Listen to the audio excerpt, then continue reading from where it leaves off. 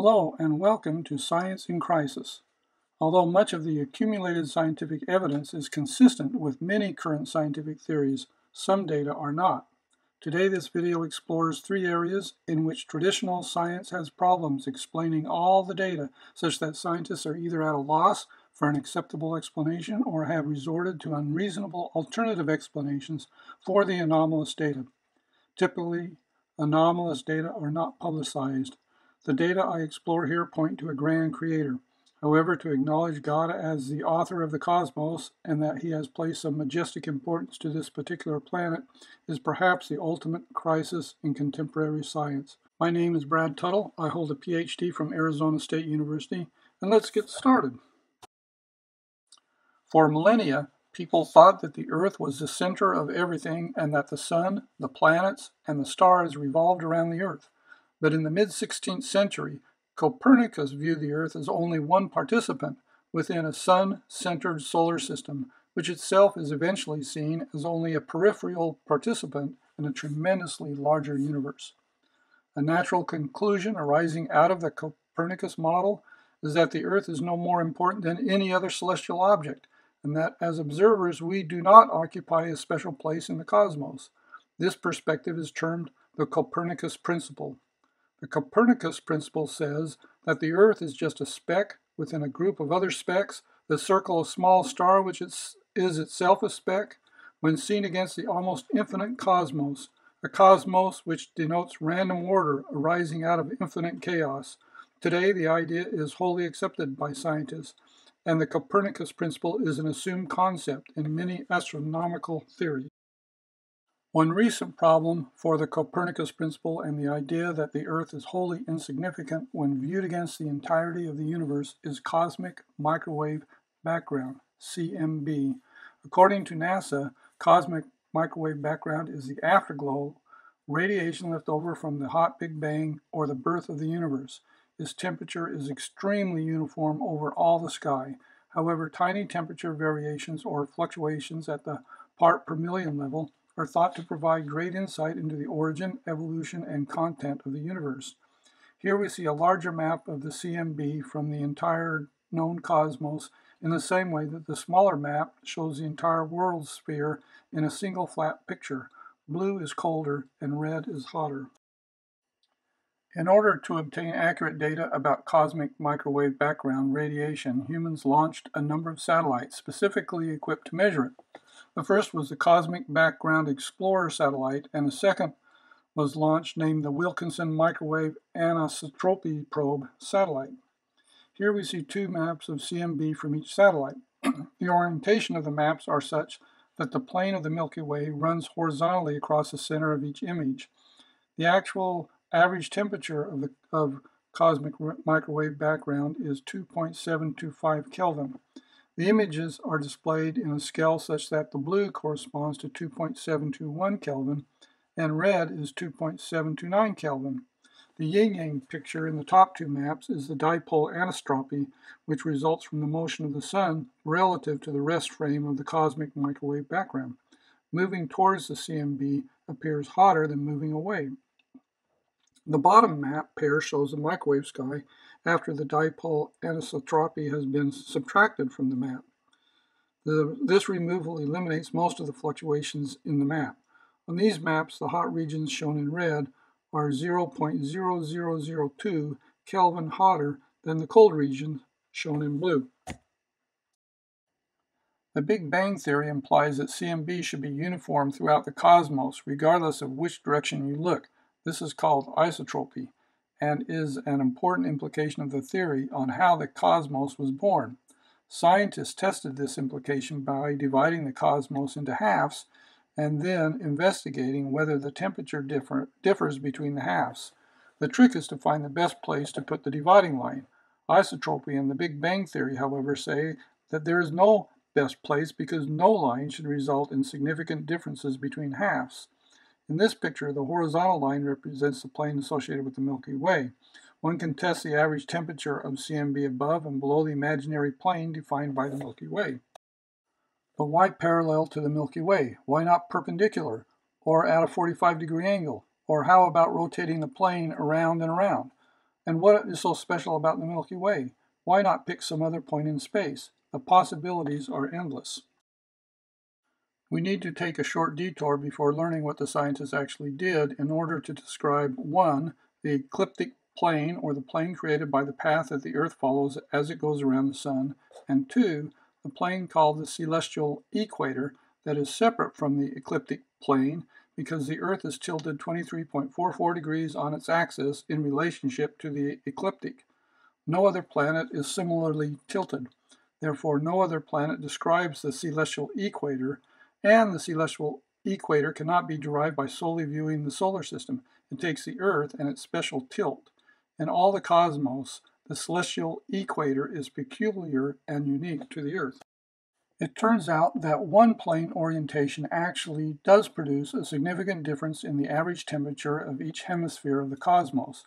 This is the purple plane pointed to by the red arrow in the current slide and is perpendicular to the ecliptic plane of the solar system. Imagine the purple plane extending in all directions to the ends of the universe to cut it in half. Furthermore, the plane passes through the highest and lowest points on the celestial equator, that is, the summer and winter solstice points on Earth's orbit, where the North Pole is closest to the Sun and furthest away from the Sun. Astonishingly, the difference between the hot hemisphere and the cold hemisphere is much larger than would be expected if the warm and cool spots of the CMB sky were randomly distributed. The cosmos is anisotropic. It is not isotropic as the Big Bang theory predicts. The data mean that the entire cosmos reflects the path that the Earth travels around the Sun and the tilt of the planet Earth in relation to that path, and no other planet or solar system or anything else in all the cosmos accounts for this structure. And because the CMB was created at the initial Big Bang, it means that the entire cosmos was designed from its birth around the Earth's orbit and tilt. Is the Earth really that important? Perhaps the Earth is more than just a speck among specks in an unbelievably gargantuan cosmos. CMB data have some scientists questioning whether the Copernicus principle is dead. Scientists very much would like to explain the CMB anomaly. They present 3 possibilities. The first possibility is that there has been an error in the analysis of the data. Most scientists greatly discount this possibility owing to the fact that some very smart people have been working on this problem now for about 30 years, using some very sophisticated computers and techniques. It would take a fairly significant collective scientific mind lapse to account for the rather clear and repeatedly replicated results. Anyone is free to copy the data and perform their own analysis if they believe they know what all these smart people did wrong. Second, many scientists suggest that the satellites themselves created some type of measurement error.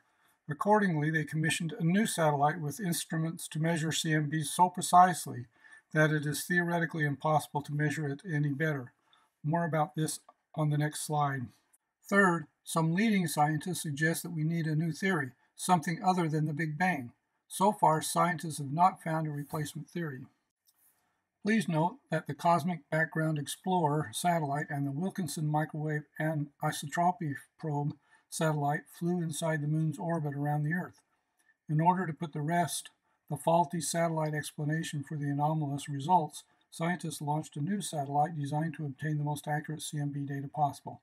They named it the Planck satellite, and it circles the Earth at 1.5 million kilometers beyond both the Earth's orbit and outside the Moon's orbit.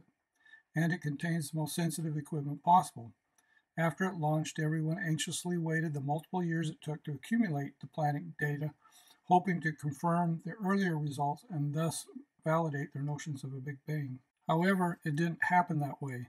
Once the data were in, the CMB and isotropy held, and having eliminated human and satellite error, science is now seriously in the market for a new theory. To acknowledge God as the author of the cosmos and that he has placed some grand importance to this particular planet is perhaps the ultimate crisis in contemporary science. As such, scientists find it unthinkable that the Earth could be as important to the universe as the CMB data suggest. But let's think about what religion might say regarding the importance of this particular planet upon which we live. 1. The Earth was created first, and then the cosmos later. 2. God has designated the Earth as his footstool. The term footstool may be more than metaphorical.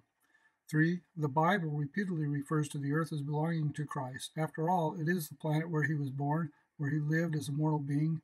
Earth is where he worked out the great and eternal atonement. It is where he promised to return and reign. 4. This earth was created to be inhabited by many of the noble and great premortal spirits as recorded in the 3rd chapter of Abraham. Now the Lord has shown unto me, Abraham, the intelligences that were organized before the world was, and among all these were many of the noble and great ones.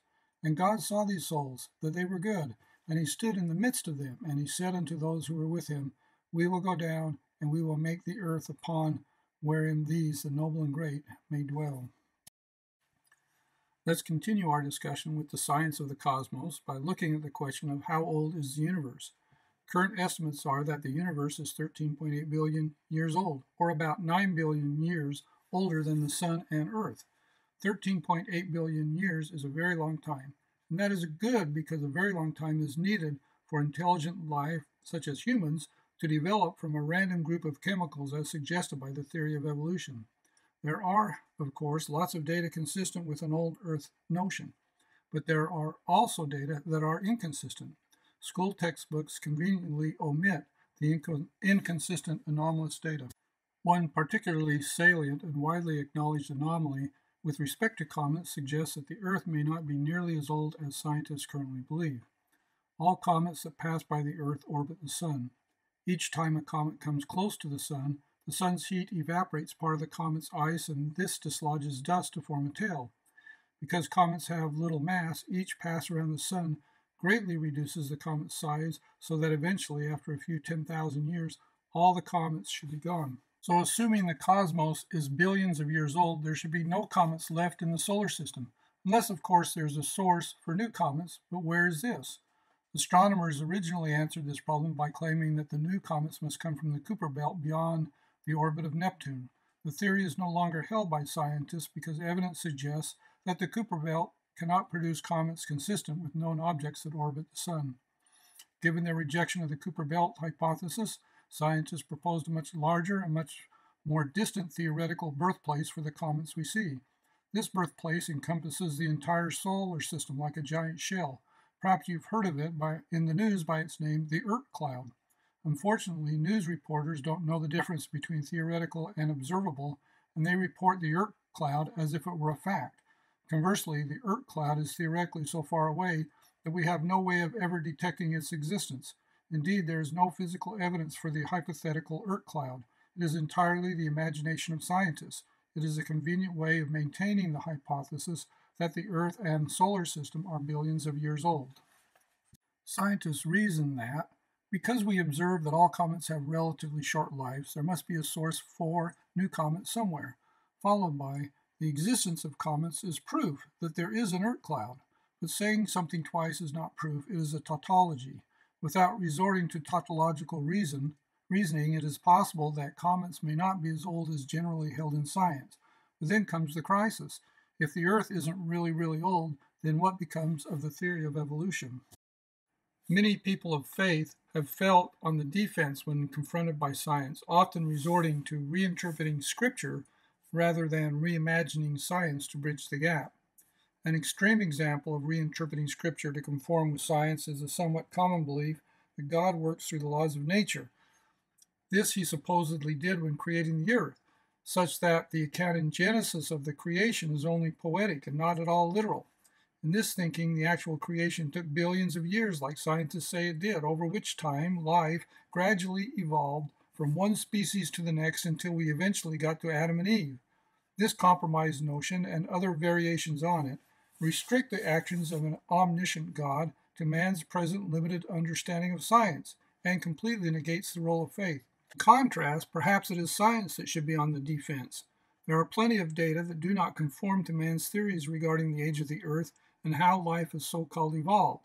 These anomalies do not make it into the classroom or even into college textbooks because, as any teacher will tell you, students do not handle inconsistencies very well. Rather, students want concepts taught in black and white lest they become confused. For instance, most people firmly believe that 2 plus 3 equals 5. Well, yes, if you stick with the Greek mathematician Euclid, but Mahalanobis will tell you that 2 plus 3 may equal 5, but probably doesn't. It depends. Most people find Malhonobis confusing. While evidence that is inconsistent with science may not prove the scriptural account of this earth's creation and the advent of man, scientific evidence isn't exactly 100% supportive of the evolutionary model either. Contradictory evidence is typically brushed aside and ridiculed by scientists. Just a few out of the many contradictions to the age of the earth and the theory of evolution that I find compelling are reviewed here. To reiterate, the following is only a sample of what is out there. It is not meant to prove anything other than science isn't as black and white as many believe. According to modern science, all living things, including man, evolved from basic chemicals to simple organisms to complex organisms over hundreds of millions, if not billions, of years. The present form of the Earth, including its continents, rock strata, and gas, coal, and oil deposits, etc., also evolved over hundreds of millions, if not billions, of years as required by the theory of evolution. Dinosaurs lived between 230 and 65 million years ago, undergoing multiple mass extinctions. The earliest member of the genus Homo is Homo habilis, which evolved around 2.8 million years ago. Homo habilis is the first species for which we have positive evidence of the use of stone tools. Dinosaurs have been extinct for over 60 million years by the time man showed up. Both scientists and individuals of faith believe that the continents were once a single land mass. They differ, however, about when this condition existed and how long it took to separate the continents. So let's first take up the question, how many years did it take for the continents to drift apart into their present state? The answer from scriptures is that the earth was divided within the lifetime of a single individual, Peleg, 5 generations from Noah. The answer from science is that Pangaea existed about 240 million years ago. Taking the distance from New York City to London, which is 3,459 miles, and dividing this by 240 million years results in 0.91 inches per year. That rate of theoretical historical drift precisely matches the present rate of continental drift and highlights a major assumption of modern science, that the scientific laws and relationships that we currently observe do not change and have not changed and have always existed and will continue to exist as they do today. That is a really big assumption. For example, how long would it take for the Lord to put the continents back together if he so commanded?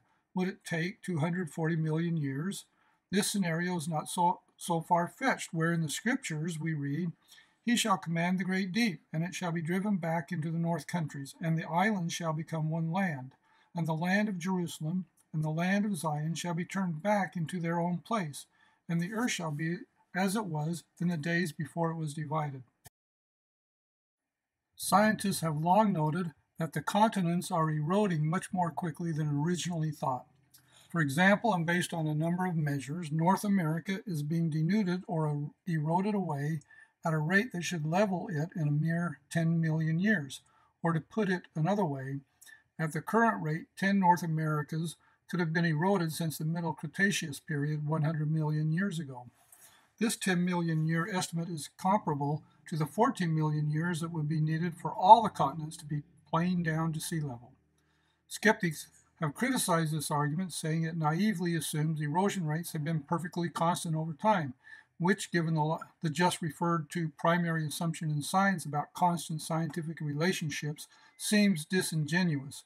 They also claim it fails to take into account factors such as mountain building and lava flows that can replace some of the eroded materials.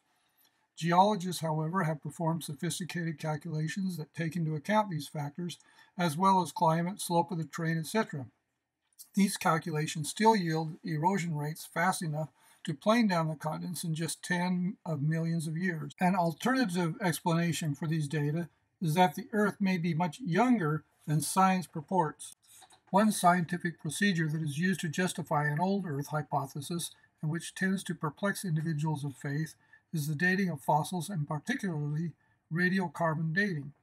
Many people, however, are not aware that the half-life of carbon-14 is only 5,730 years. As such, carbon-14 is useful for dating fossils from about 500 to 50,000 years old, but almost all fossils are claimed to be much older. Hence, scientists don't even bother to carbon-14 date fossils and instead use other methods. When carbon-14 is used to date fossils, however, anomalies have resulted. For example, geologists find trace amounts of radiocarbon-14 in coal deposits that seem to indicate an age of around 40,000 years.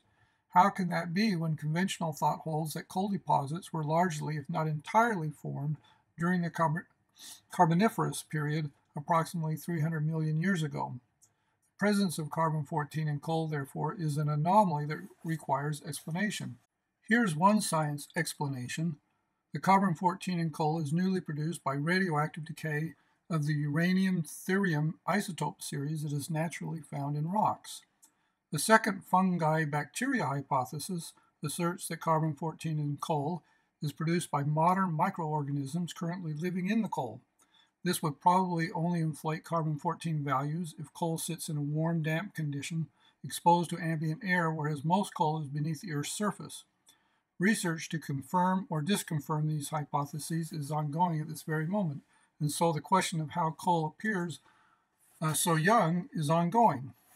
Just one of the many examples of when carbon-14 data was employed on a fossil yielding anomalous results includes a sea creature called an ammonite, discovered near Redding, California, and accompanied by fossilized wood.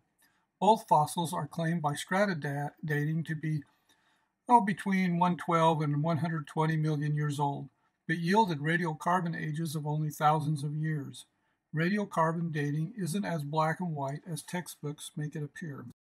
One alternative to radiocarbon dating is to use strata dating. Theoretically, the Earth's top layers were formed over millions of years in layers called strata. As it turns out, polystrate fossils, or fossils that pass through multiple layers, are a real problem for this theory. For example, trees in this slide are presumed to have stood for millions of years waiting to be fully covered by various layers of strata. Polystrate fossils are found all over the world. The image on the slide is from Yellowstone National Park. In many areas, layers of rock thousands of feet thick have been lifted, bent, folded without fracturing. How can this happen if they were laid down over hundreds of millions of years and already hardened prior to dramatically shifting? Consider the region around the Grand Canyon, showing how most of the Earth's fossil-bearing layers were laid down quickly, then folded while still wet. Exposed in the canyon walls are about 4,500 feet of fossil-bearing layers, conventionally labeled Cambrian to Permian. They were supposedly deposited over a period lasting from 520 to 250 million years ago. And amazingly, this whole sequence of layers rose over a mile around 60 million years ago. The plateau through which Grand Canyon runs is now 7,000 to 8,000 feet above sea level. How are they bent rather than broken? Critics of the theory of evolution ask, why fins one day and fully formed legs the next? Or, dinosaurs that develop overnight super long necks with the necessary modifications to their lung system and with opposing long tails to balance the neck? And why do the replaced species always go extinct? Scientists say that they have lots of transitional fossils, such as the one depicted above. Nevertheless, science is on the defense here. Perhaps the most challenging fossil phenomena for many scientists to explain are the vast graveyards of animal remains as opposed to individual fossils sprinkled evenly throughout the world. Ongoing excavations in the Gobi Desert tell of one such site that has become an embarrassment to evolutionists. 25 theropod dinosaurs have been discovered, along with 200 skulls of mammals. There is no evidence of the several million-year evolutionary gap or of the iridium boundary that is thought to delineate when the dinosaurs became extinct. In the United States, one finds a plethora of skeletons in New Mexico, in the famous Bone Cabin Quarry of Wyoming, and in Agate Springs, Nebraska, where there is a fossil graveyard of around 9,000 animals. The remains of hundreds of rhinos, three-toed horses, camels, giant wild boars, birds, plants, trees, seashells, and fish are all mixed and intermingled in great confusion. In Alberta, Canada, there is a huge graveyard that stretches for hundreds of miles. In Tanzania, Belgium, and Mongolia, similar massive catastrophes captured vast populations and trapped them in a fossil graveyard of sediment and debris. Some have pointed out that the fossil record is more consistent with global catastrophic events than with gradual accumulation of sediment over millions of years. Specifically, the Great Flood lasted 1.5 years before the water subsided enough for Noah to leave the ark. It is reasonable to assume that the Great Deluge was accompanied by tsunamis extending deep inside the continents and possibly repeated volcanic activity along with the rising and sinking of the earth, etc. That is, it did not just rain, producing a gentle and gradual rising of the ocean, but lots of water and mud swept the earth in very violent ways. In short, mass fossil graveyards where various animal and plant remains are piled in heaps together are less consistent with the widely held evolutionary model and more consistent with a series of catastrophes operating on the scale of the Genesis flood. One of my favorite and most fascinating fossil graveyards of all was located in South Carolina near where I live. The Ashley Beds near Charleston was an enormous phosphate graveyard about 18 inches thick that contained mixed remains of man with land and sea animals, notably dinosaurs, plecosauruses, whales, sharks, rhinos, horses, mastodons, mammoths, porpoises, elephants, deer, pigs, dogs, and sheep. In fact, Hadrosaurus is pictured on the front of the 1870 book titled The Phosphate Rocks of South Carolina and captioned Skeleton of a Fossil Lizard 18 feet in length. This book is in the public domain on the internet. On page 31, the author wrote, "It was in this post-Pliocene age, the period when the American elephant or mammoth, the mastodon, rhinoceros, megatherium, hadrosaurus, and other gigantic quadrupeds roamed the Carolina forests and repaired periodically to these salt lakes. The mixing of these remains was pell-mell throughout the roughly 40 square mile area of this deposit. By one estimate, bones made up about 65% of the extraordinary phosphate deposits in the region of the Ashley River Basin before it was largely mined out. Evolutionists have tried to propose a credible mechanism for mixing creatures from the Cretaceous to Holocene in this one stratum, but none have been satisfactory, and the matter has simply been expunged from current references to this site. If dinosaurs lived 65 million years ago, why do some dinosaur fossils still contain well-preserved soft tissues? A recent discovery by Dr. Mary Schweitzer, however, has given reason for all but committed evolutionists to question this assumption. Dr. Schweitzer studied bone slices from the fossilized thigh bones of the Tyrannosaurus rex found in the Hell Creek Formation of Montana under the microscope. To her amazement, the bones showed what appeared to be blood vessels of the type seen in bone and marrow, and these contained what appeared to be red blood cells with nuclei, typical of reptiles and birds, but not mammals. The vessels even appeared to be lined with specialized endothelial cells found in all blood vessels. Amazingly, the bone marrow contained what appeared to be flexible tissue. Initially, some skeptical scientists suggested that bacteria biofilms, dead bacteria aggregated in a slime, formed what only appeared to be blood vessels and bone cells. Recently, Schweitzer and co-workers found biochemical evidence for intact fragments of the protein collagen, which is the building block of connective tissue. This is important because collagen is a highly distinctive protein not made by bacteria. Some evolutionists have strongly criticized Schweitzer's conclusions because they are understandably reluctant to concede the existence of blood vessels, cells with nuclei, tissue elasticity, and intact protein fragments in a dinosaur bone dating at 68 million years old.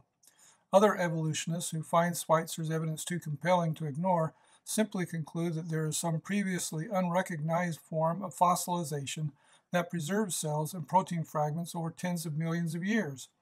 Needless to say, no evolutionist has publicly considered the possibility that dinosaur fossils may not actually be millions of years old. In 2017, the Royal Tyrrell Museum of Paleontology in Alberta, Canada, unveiled a dinosaur so well preserved that many have taken to calling it an honest-to-goodness dinosaur mummy.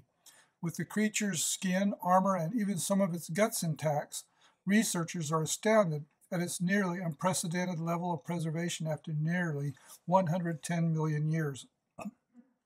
"We don't have a skeleton," Caleb Brown, a researcher at the Royal Tyrrell Museum, told National Geographic.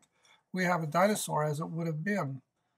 Another duck-billed dinosaur unearthed in 1999 contains unhealed bite marks on fossilized dinosaur skin, suggesting that the animal's carcass was scavenged before being covered in sediment.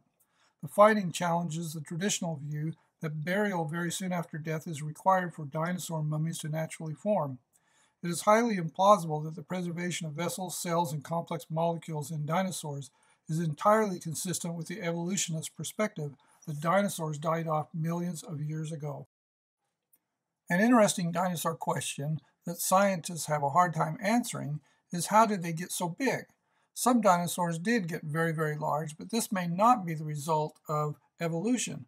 Regardless of adult size, all dinosaurs hatch from eggs, and there is a limit to how big an egg can be before the shell would be so thick that the baby couldn't break it to get out.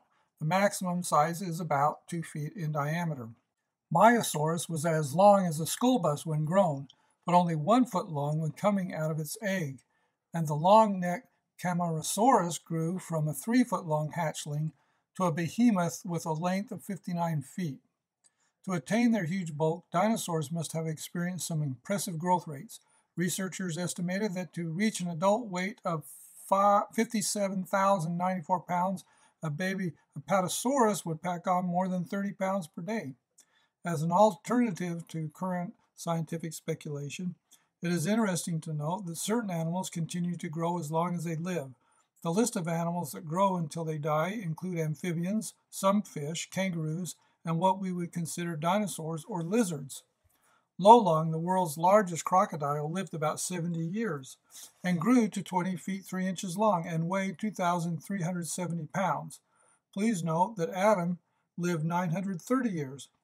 What if animals as well as man had lived to be 930 or more years? How big would a crocodile get? Science puts dinosaurs over 60 million years before humans, but if the account in Genesis is true, Adam was contemporary with all living things. If dinosaurs lived at the same time as humans, why didn't they eat all the people? Initially, according to the scriptures, all beasts, fowls, etc. were herbivores.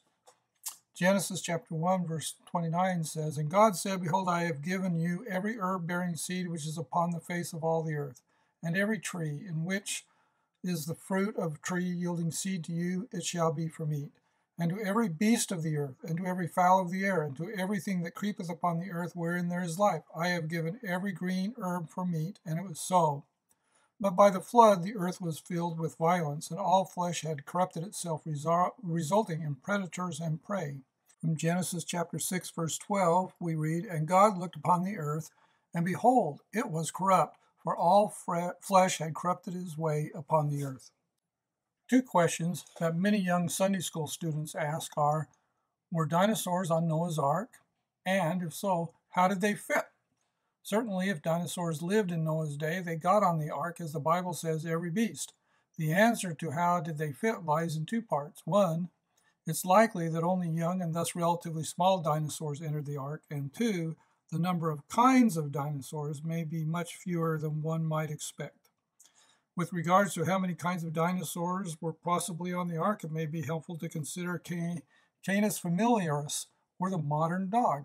Although dogs come in a great many varieties, sizes, and shapes, they are all classified as a single species because they can interbreed. That's a key identifier of a species. Can you tell by looking at the fossilized bones which dinosaurs can mate and produce viable offspring? Presently, some 700 named species of dinosaurs have been identified. However, many of these species are likely duplicates. Conservative estimates are that only 200 to 300 actual species existed. Some estimate that from among these, there may have only been as few as 60 kinds of dinosaurs. It simply wouldn't take very much room to contain 60 pairs of young dinosaurs. Science asserts 5 mass extinctions over the approximately 500 million years that life has supposedly existed on the earth, and all before the time of Noah. There is, however, evidence consistent with the idea that while most of the plant and animal life on the earth perished in the flood, ultimately dinosaurs became extinct after the worldwide flood of Noah. They became extinct because plant extinction during and after the flood greatly reduced the available food supply, the lifespan was decreased, predator behavior continued after the flood, and hunting by man.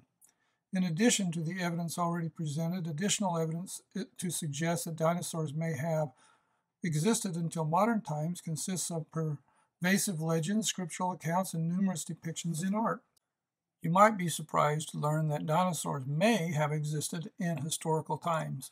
For example, many cultures throughout the world, in Asia, Europe, North and South America, and Africa, have legends about dragons.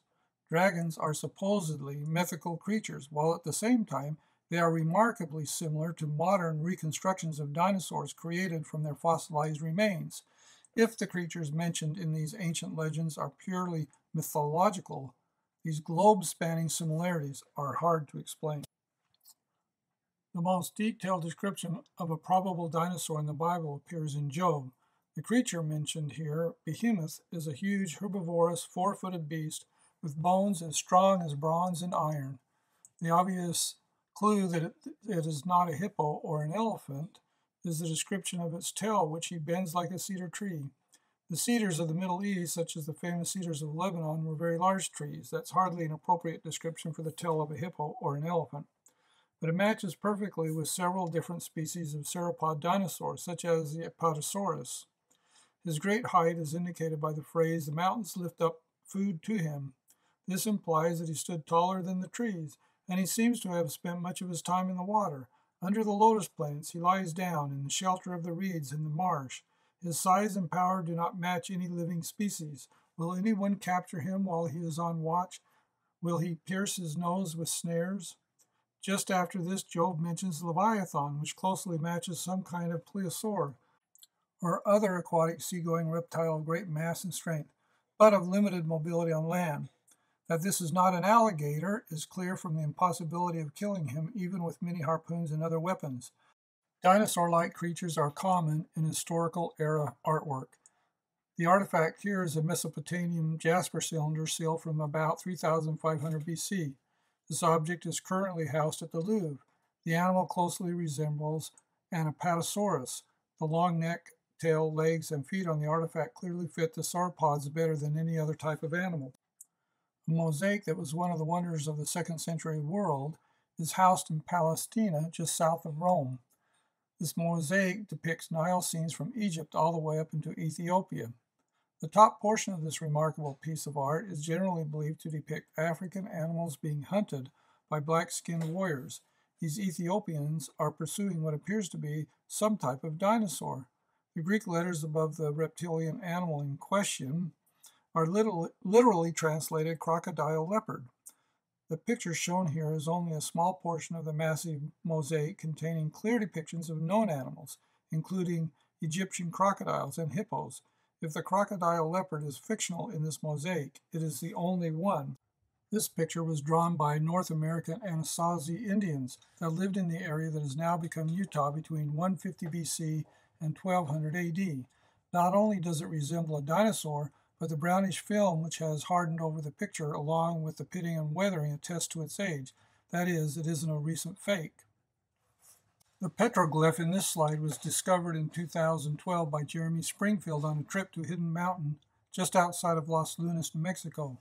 The drawing is located on an isolated, inaccessible ledge near a very clear deer petroglyph. What were the ancient Pueblo peoples intending to depict if not a living dinosaur-like creature that they knew from that region? Deep in the jungles of Cambodia are temples and palaces from the Khmer civilization. One such temple abounds with stone statues and relief art. Almost every square inch of the gray sandstone is covered with detailed carvings. These depict familiar animals like monkeys, deer, horses, elephants, water buffalo, parrots, and lizards. However, one column contains an intricate carving of a stegosaur-like creature. Note the upright posture, huge tail, and plates. But how could artisans decorating an 800-year-old Buddhist temple know what a dinosaur looked like when Western science only began assembling dinosaur skeletons in the past 2 centuries? It seems that the Khmer artist had seen or received reports of a stegosaur. The famous Italian artist Leonardo da Vinci penned this ink picture entitled Cats, Lions, and a Dragon. It was drawn in sometime between 1517 and 1518. It is now part of the Royal Collection House at Buckingham Palace. The cats are all drawn with the incredible realism and detail that comes from personal observation. The single dragon bears a remarkable likeness to a small sauropod dinosaur, but dinosaurs would not be discovered in Europe for another 3 centuries. What did Leonardo base his drawing upon? Some of the medieval French chateaux built at the close of the Middle Ages and early 1500s have dramatic dragon illustrations carved into their walls, ceilings, and furniture. The dragons are depicted with long necks, scales, prominent teeth, powerful claws, and an upright posture. Perhaps the most recent depiction of a dinosaur was created in 1496, when the Bishop of Carlisle, Richard Bell, was buried inside the cathedral in far northern England, near the Scottish border. The tomb is inlaid with brass, having various animals engraved upon it. Although worn by the countless feet that walked over it since the Middle Ages, one particular depiction is strikingly similar to 2 sauropod dinosaurs with their necks entangled. The long tails stick out straight like an apatosaurus, and one sports spikes on the end. Amongst the birds, dog, eel, bat, fox, etc., depicted around the tomb, this is the only unfamiliar animal, and reinforces the theory that man and dinosaurs coexisted. I have only presented a sample of the accumulating evidence that questions some of the foundational scientific theories about life on Earth. This evidence suggests that the Earth may not be billions of years or even millions of years old as required by the theory of evolution. To the extent that evidence suggests a supreme creator is at work, it constitutes a crisis in modern science. Scientists have long wondered if intelligent life existed outside planet Earth. For this purpose, NASA created SETI, which is an acronym for the Search for Extraterrestrial Intelligence. It is an effort to detect evidence of technological civilizations that may exist somewhere in the universe, particularly in our galaxy. Using current technology, SETI seeks to detect radio or light signals that would reveal the presence of technically sophisticated beings. Please note that in order to hear a radio, one needs to first tune the radio into the correct frequency. For instance, one might tune one's radio to FM 100 in order to listen to the news or perhaps music.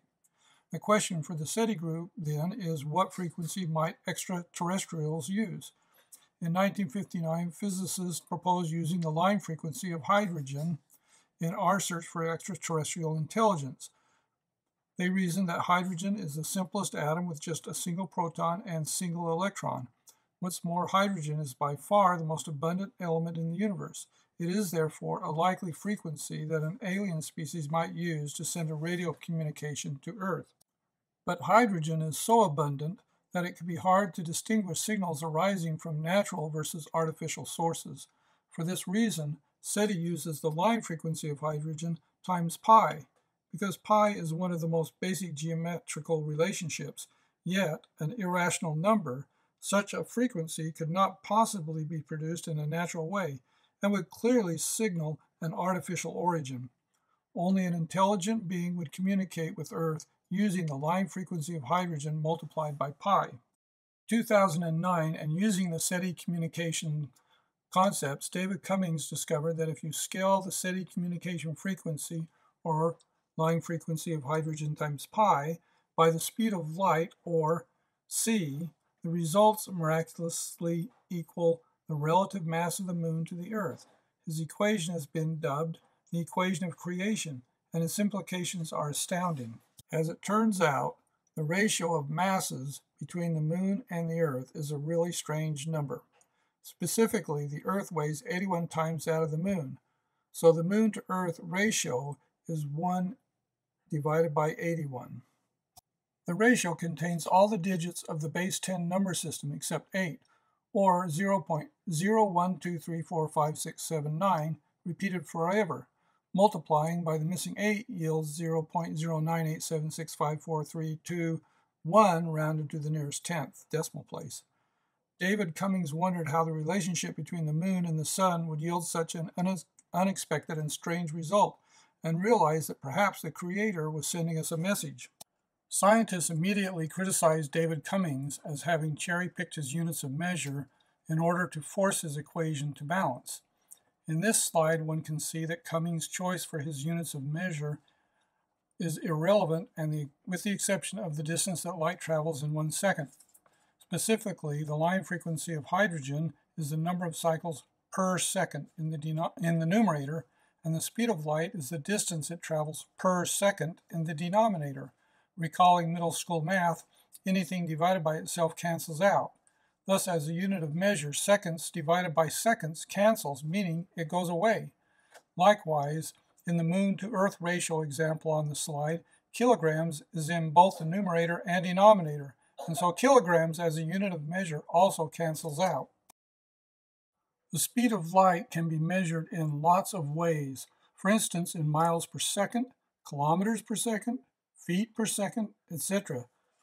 It turns out that the unit of measure that makes the whole equation work is called a tom, after the person who discovered it, Alexander Thom, a professor of engineering at Oxford University in the United Kingdom. During a lifetime of research, Thom surveyed and measured over 1,000 megalithic monuments. He discovered that a common unit of measurement seems to have been used over the vast area that he surveyed. The tom is equal to 0.829417864 meters and has sometimes been referred to as a megalithic yard after the structures Thom measured. The choice of a megalithic yard per second to measure the speed of light has been highly criticized as being an approximation for the average stride of man rather than a measure of celestial importance. Okay, so I'm willing to concede the point because in this case, to me, it only makes things more sublime. Specifically, the idea that the length of the average human stride makes the whole equation work is in itself astounding. It directly links a most basic human function, that is walking, to the most basic element, that is hydrogen, to a most basic geometric relationship, that is the ratio of the diameter of a circle to its circumference, and to one of the most basic attributes of the cosmos, that is light, and lastly, to the very orbs mankind depends on, the earth and its only moon. I cannot think of a more sublime result. There simply is nothing left to criticize. Cummings recognized the mathematical relationship as God's signature on his creations, in much the same way as an encrypted digital signature can be used in today's computer world. That is, the equation of creation is God's signature on his creations. It transformed Cummings from atheist to a creationist. He said, "I'm a scientist." As such, I didn't at first really believe it myself, but physics is physics, and maths is maths, and you can't argue with it. In our search for communication from extraterrestrial intelligence, surely we just found it, and the extraterrestrial turns out to be the creator himself. No scientific theory is without contradictory data. Anomalies and inconsistencies are part and parcel of the scientific method. As a result, science continually revises and refines its theories based on updated evidence. We expect that. So why should these particular data items constitute a crisis in science?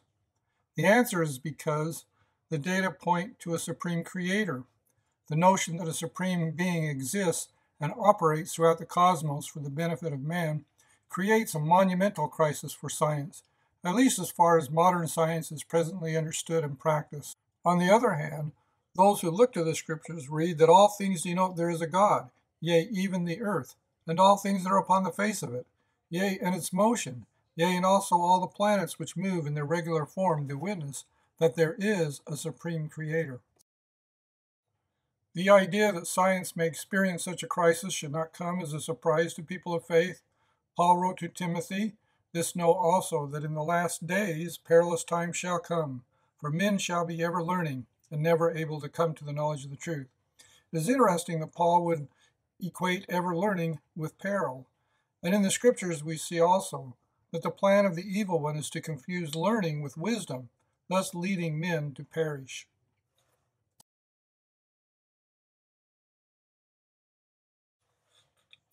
Also, the scriptures predict that in our day, all will go astray, except a few who are the humble followers of Christ.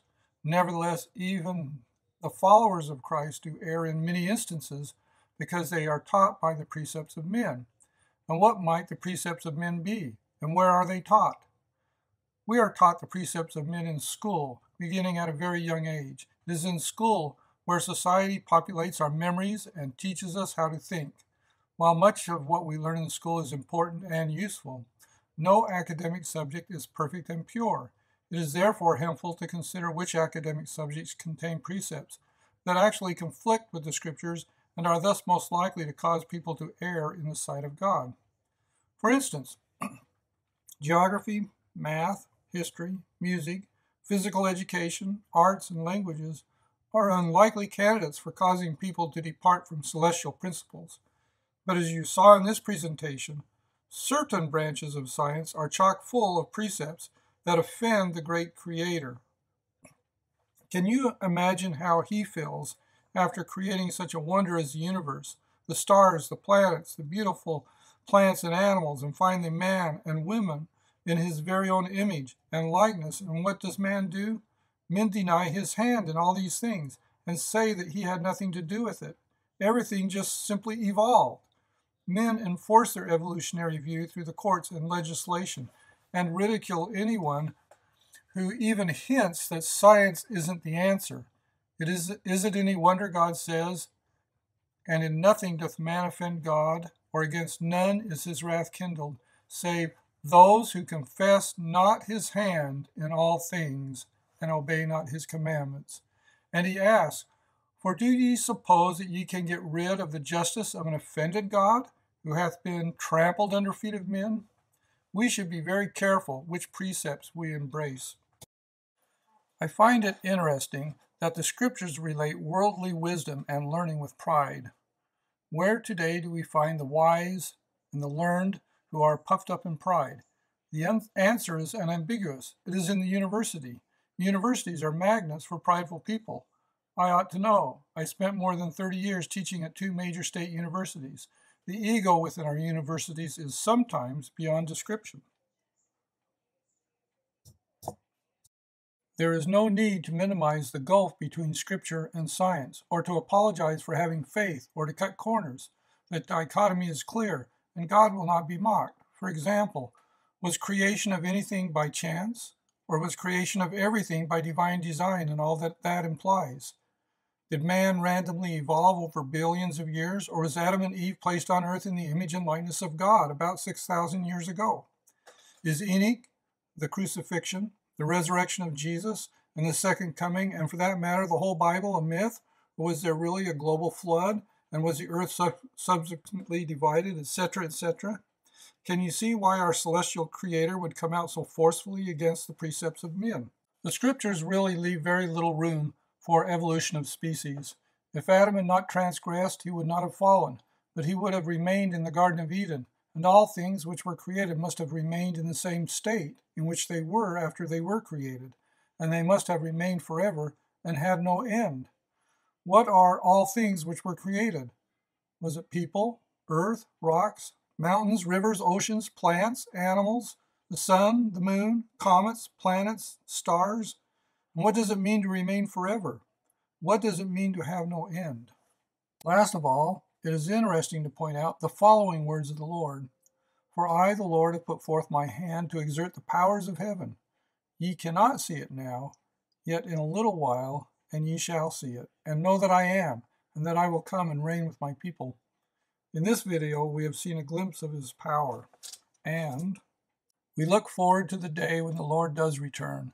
At that day, He will reveal all things, things above, things beneath, things upon the earth and in heaven, science notwithstanding, things which no man knew, not even the scientists, things which have passed, things most precious, a crisis of science and a triumph of faith. I didn't set out to prove that God exists and that science is all wrong, but I do hope that I gave people of faith a reason to hold on to their faith.